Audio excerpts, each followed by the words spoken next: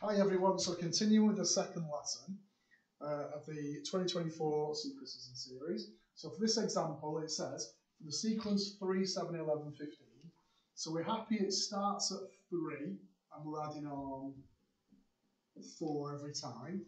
So it wants the 47th term. Right then, let's have a look. So n is 47. It's always good practice to write down the formula. So U47 is 3 plus 47, oops, can't quite get it to delete it, 47 minus 1 lots of 4. There.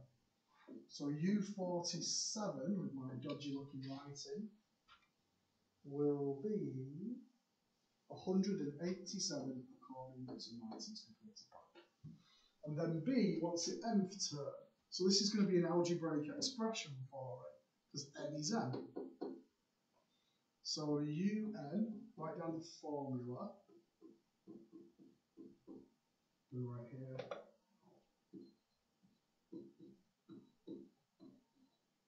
Algebra. So un is going to be 3 plus n minus 1 lots of 4. So if I expand the brackets, I end up with 4n minus 1.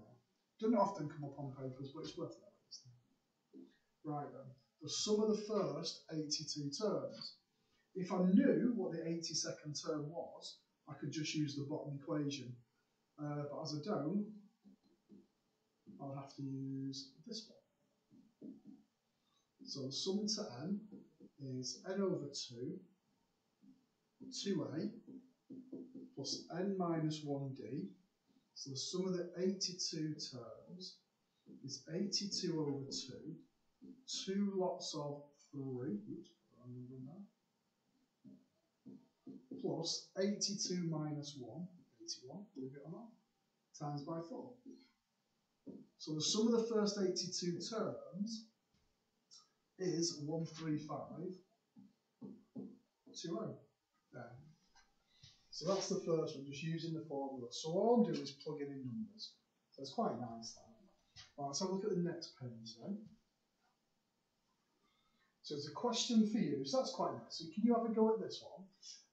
Ideally pause the video so you're not just copying.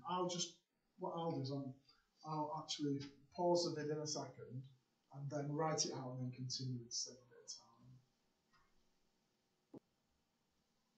Right then, so that's what I've done for the question for you, so just see if yours matches. I probably made mistakes there, so you never know. Right, let's have a look at example 4 then. So it says for the series, find the number of terms in the sequence. So we know that A is 10, D is 5, but I want to find N. Now I know the last term, so I can use that last term equation, which is just the same as any term, but because I know it's last, I'm putting an L next to it. So 500, because that's the last term, is going to be 10 plus n minus 1 lots of, it's going up by 5, isn't it? 5. So if I do a little bit of expanding, I've got 10, 5n minus 5. Oops. Board just isn't quite aligned right. So I've got 5 on the right. If I take it over, it's 495. It's 5n. So we're going to get 99 on top of n. Yeah. 99 for n. There you go. And then for B, what's the sum of the series? So I know the last one, and I know how many terms is in it. So I can use that shortened version of that one. So the sum of the first 99 terms is 99 over 2. The first term is 10, the last term is 500. If you use your formula, it's just the same, isn't it, to be fair? So we got 2, 5, 4, 5. So you could use your formula and not give a stuff about that one. It's all fine. Right, let's keep going then. So example 5. The fifth term of an arithmetic sequence is 2. So I know that U5 is 2. The 11th term is minus 13. So I know that U11 is minus 13. So if I use the formula there, then I should be able to form two equations and solve them. So that's kind of my little plan if I was thinking of planning it. So I'll form two equations and solve them. There. Right then, so what have we got? So I've got 2 is a plus n minus 1, so that's going to be 4 lots of d. And then I've got minus 13 is a plus n minus 1 is 10 lots of d. There.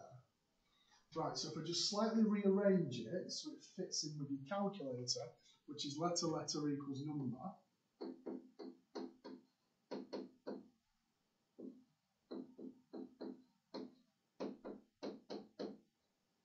So if I solve this on poly, it gives me a is 12 and d is minus 5 over 2. There we go. Alright, so look at this next one. Try to speed it up a little bit now. So the sum of the first two terms of an arithmetic series is 18, and the sum of the first four terms is 52. Right, so let's have a look at this one then. So the sum of the first two terms is 18. So I'm going to use that formula in a minute. So sum of the first four terms is 52. So I'm going to use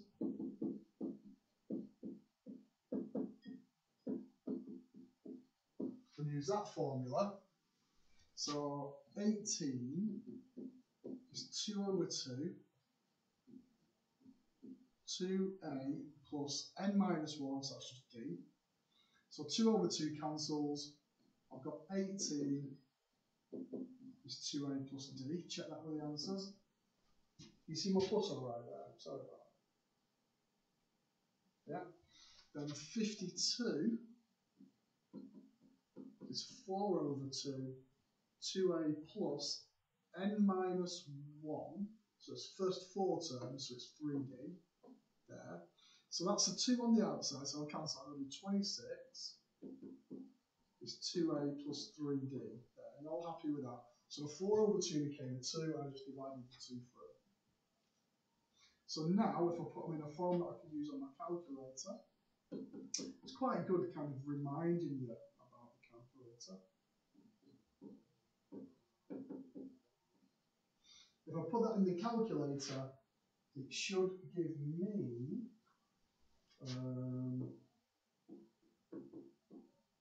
A is 7 and D is 4.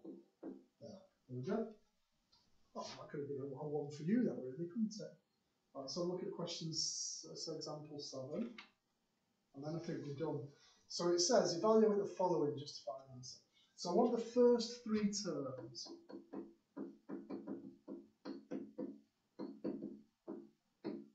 So if I put 1 in, it's 4.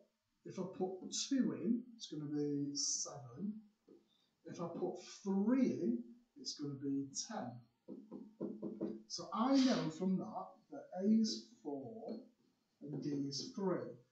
Now what this wants is the sum of the first 100 terms, and I'm very aware that I'm running out of time. So I'm going to stop it and carry on.